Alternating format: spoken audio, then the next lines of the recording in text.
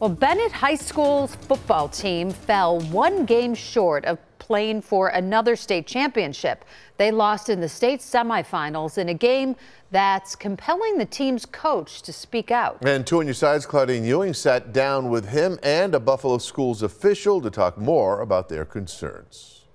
The Bennett Tigers lost the Class AA state semifinals game over the weekend to Christian Brothers Academy of Syracuse.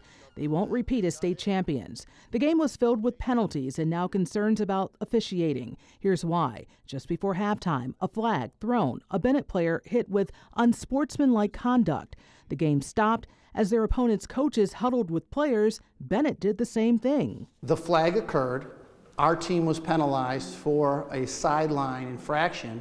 Their team did not receive a warning or a penalty at that point. So that led to us protesting the fact that under this game application that you're penalizing one team for the infraction.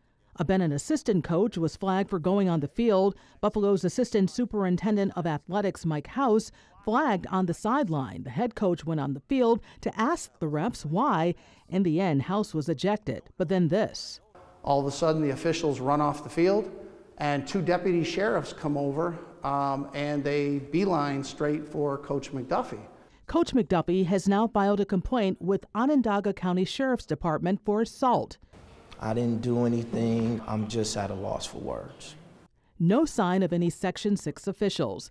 What was more upsetting is what Bennett saw as unfair officiating. I think that officials should be held to the same standards that a lot of people are held to in professions that control safety. Buffalo schools recommend accountability for officials, formal appeal process, additional diversity training for officials, and a neutral site for playoffs. Why couldn't the teams rotate Syracuse, Rochester, Buffalo? As for the players, sometimes in life, you got to learn valuable lessons even when things don't go your way, and it's how you respond to it to make you a better human being. My full interviews with the AD and coach are on WGRZ.com. On your side in Buffalo, Claudine Ewing, Channel 2 News.